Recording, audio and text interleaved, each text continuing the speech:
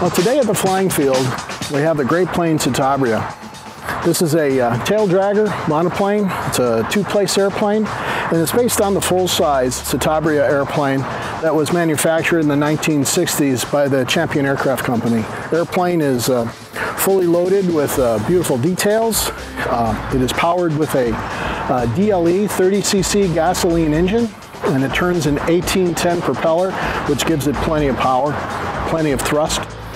The airplane also has functioning flaps, and we have that on an auxiliary channel on our Futaba radio that we're flying the airplane with. It's a really nice airplane. It's IMAA-Legal, has an 85-inch wingspan. It's covered with beautiful applied monocoat, and out of the box, it only takes a few hours to put together. A lot of people confuse the Citabria with the Decathlon.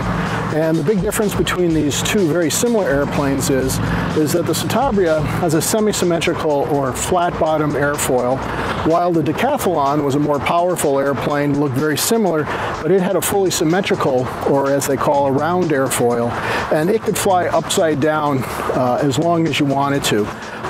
This version here was for more of the basic aerobatics, so you could do loops and rolls, hammerhead stalls, and things like that.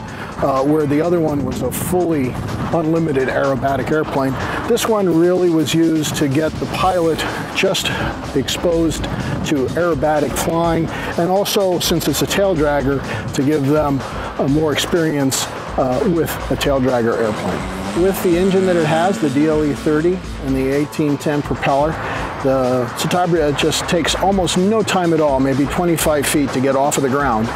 And it just wants to climb like a homesick angel. In fact, you don't need full throttle to take off at all. It'll easily come off the ground in a very scale-like manner at a shallow incline at about half the three-quarter throttle. So after the loops, we did a series of rolls, and we did point rolls, and we did inverted.